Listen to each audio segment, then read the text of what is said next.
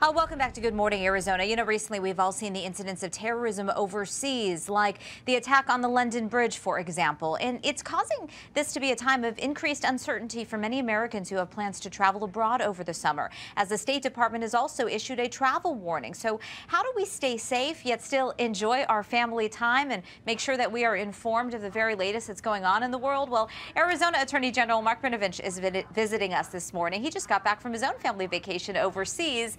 Quite an incredible trip. I feel like I should have brought a globe to actually try to demonstrate to everybody where you were. Yeah, well, thank you very much, Olivia. It was great. We went to Italy and to Montenegro, and my family's ethnic roots are in Montenegro, and it's a very small country. They just joined NATO, so they were very, very happy to see me, and I met with the president there. You met with the president? Yes. I'm looking at your Twitter for some of the family photos. Oh, there he is, just handshaking with the president, getting interviewed by national television. Which was a lot of fun. It was funny. I will tell you that I was in the airport in Montenegro. It's a small airport, and someone came up to me after security and said, "Are you Mark Brnovich?" And I was like, "Yes." And they're like, "Hey, I saw you on the news." You're kidding. So it was a lot of fun. It was great. The folks there, I mean, they roll out you go to eat at someone's house and they don't want you to leave. It's like being in Spain. Yeah. You're there 3-4 hours, and it's a wonderful experience. So let's talk about, for the rest of us who may be traveling abroad, and we're not going to be meeting with the president of any nations that we're visiting.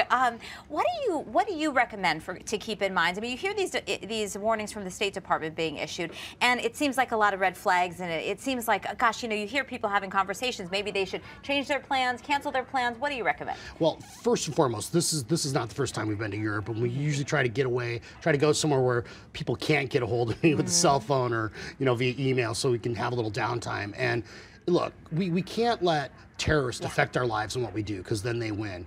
But that doesn't mean we shouldn't be vigilant. Okay. So, for example, I'll tell you what, when we travel, one of the things you can do is you can check the State Department website. You can check the website of the country you're going to see if there's any specific alerts, any threats. You can register with them so you can get emails and texts if something happens.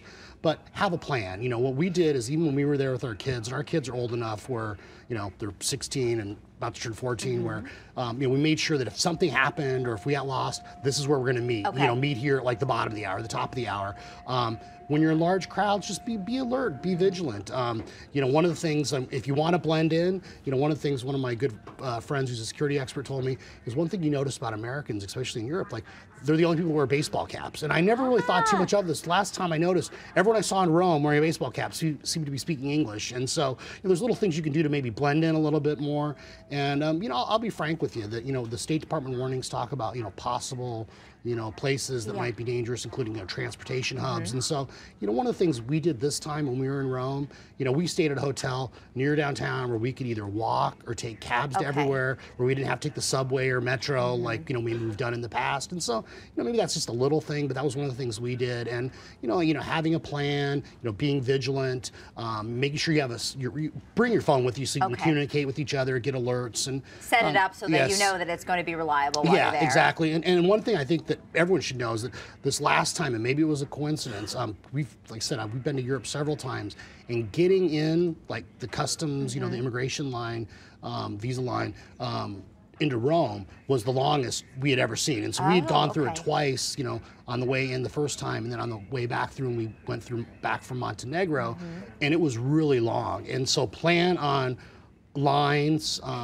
In Rome, there was a lot of increased security. There was a military presence, around the major tourist attractions. And appreciate it, don't resent it. Yes, right? Absolutely. It's there so that we can enjoy the vacation. Absolutely. And so there was armed, literally military personnel, not only police officers, but military personnel around, for example, around the Vatican or around, Trevi Fountain, a lot of the other big touristy spots there. And so there was definitely a presence there, and I think that's part of that. They want to make people feel secure, and they just want to make sure that they're watching to see if anything's going on. Heightened awareness, and maybe visiting those most popular attractions in the off hours when the crowds are not there as much, and avoiding the transportation during that. And the thing is, in a lot of places like Rome, for example, it's notorious for pickpockets, and so you should kind of need to be alert anyway. You need to be alert anyway. When they're coming up to give you that rose, you got to be. Exactly. They're not giving it to you. Exactly. Thank you so much, and welcome back. Glad you had a safe and memorable trip. Thank you so much for having me. Incredible pictures. Hobnobbing with the president. Gosh, Tess is standing by with a look at